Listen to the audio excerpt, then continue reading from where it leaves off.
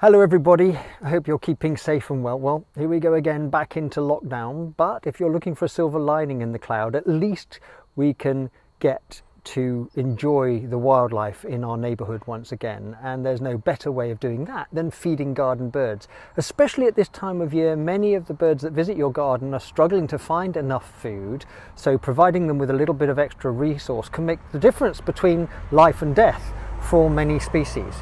And if you want the most intimate view of your avian neighbours, then get one of these. This is the Dewdrop window feeder that we provide. It attaches to your window with two suckers.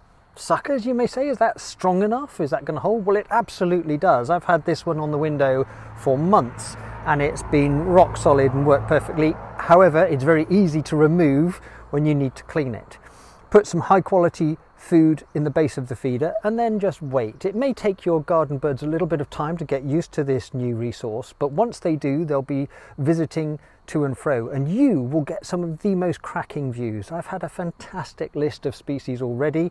I've had the common species, blue tit, great tit, robin coming on a regular basis, but coal tit.